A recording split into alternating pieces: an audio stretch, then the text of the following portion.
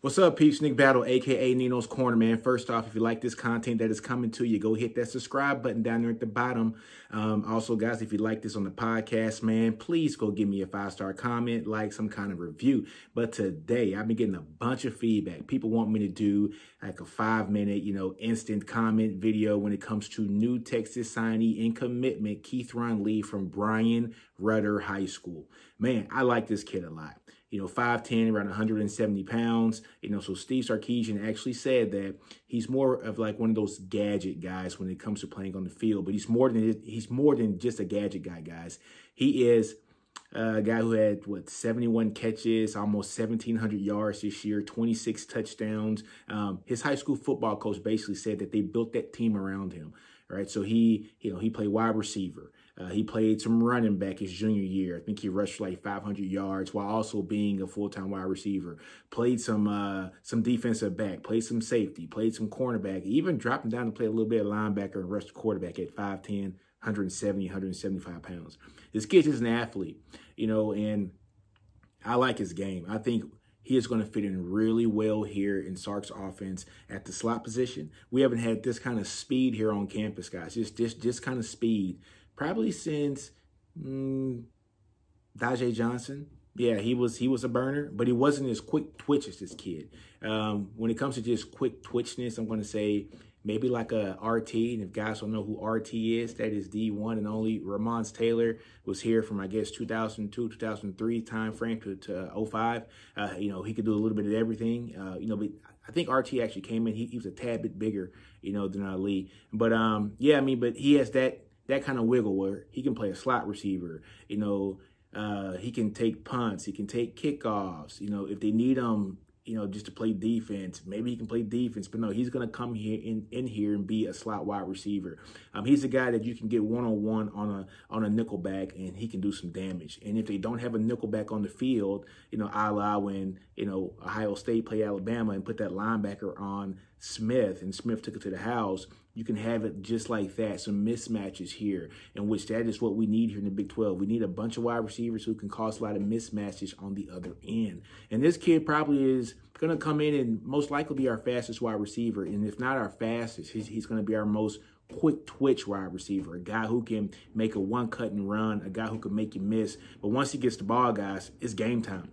And so one thing that I did notice about him, he plays like he's 6'5", meaning that he goes and high points the ball. There's been plenty of times where the quarterback basically just threw the ball up, and it's him and like 2 other people, and he jumps above all of them and gets that ball at 5'10". And I think 5'10" might be stretching it, but we're going to say he's 5'10", 170 pounds.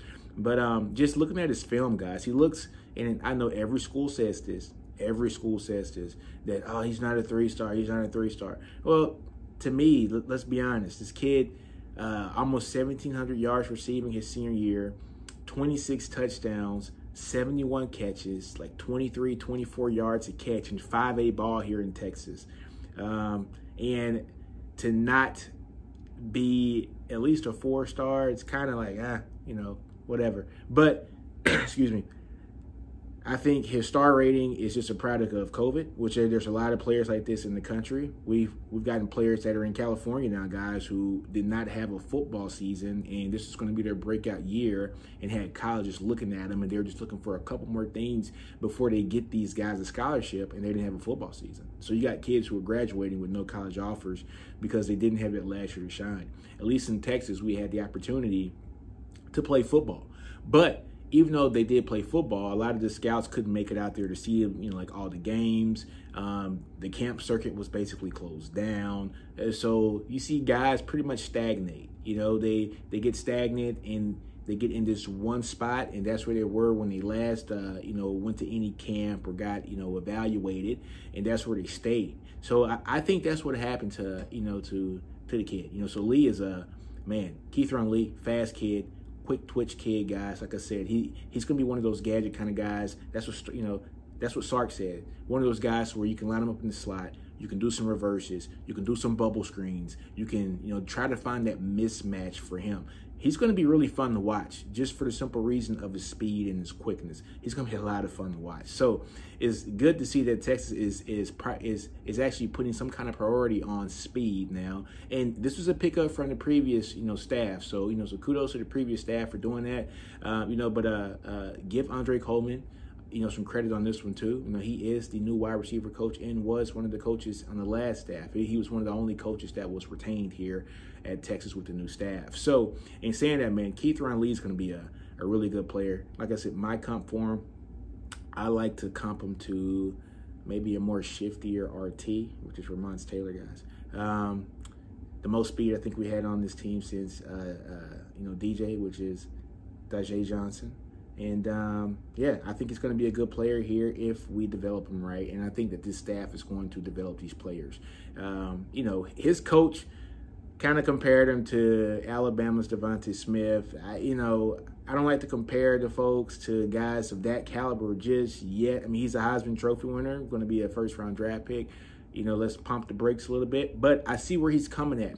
He's coming at saying that he's one of those guys, when he gets the ball in his hands, you're not going to catch him. He's a smaller framed guy, he's not the biggest guy. And he just runs with that speed with his pads on too. And he makes people miss, and he has sure hands. I mean, I get the comparisons. I really do. And I think probably the coach was probably thinking, in a Sark's offense, this is what he's going to look like, or had the potential to look like. But I'm excited to watch this guy play, man. We got Keithron Lee. We got Jaden Alexis, who actually came in from Florida. We got Casey Kane. This kid's I think he's from Baton Rouge, or he's from New Orleans, actually. And so we have a nice crop of young receivers that we can develop. The receiver room's already pretty stacked with who we got in there already. With we got Jordan Whittington, we got Jake Smith, we got Josh Moore, we got Troy O'Meary, we got Avante Woodard, we got Kennedy Lewis. I mean, we got some guys in this team. Oh, and might I say, Kennedy Lewis might be the fastest straight line wide receiver in this team. We got Marcus Washington also. But yeah, Kennedy Lewis might be the fastest straight line wide receiver on this team, but I think this kid has a little bit more wiggle, than he does. So another guy that he kind of reminds me of, and I don't like to put comparisons on kids, but this kid is a Texas kid also, is Jalen Waddle. Jalen Waddle wasn't the biggest guy either coming out of actually come out of high school. He's 175 pounds also. Had the same kind of burst, same kind of wiggle. I think he was just a little bit more powerful because he was a little bit more bigger. He kind of reminds me a little bit of like Waddle, just a little bit. Waddle was explosive. He played at Bel Air, what's that, right? In Houston, right? But anyways, Waddle was explosive also. He's one of those guys that I hated that Texas even missed on him, and they went all over the country to find a slot wide receiver, and the slot guy was the best slot guy in the country, was right there in the Houston area. But Keithron Lee kind of reminds me a little bit of Waddle, just on a smaller side. Waddle had a frame where he could pack on another, like 20 pounds. So I think Waddle now is probably 180, 185 pounds, maybe even like 190 pounds. But he's a solidly built kid now, and his frame was like that in high school. I don't know if Keithron Lee's frame is like that just yet. His frame looks like a more slender frame.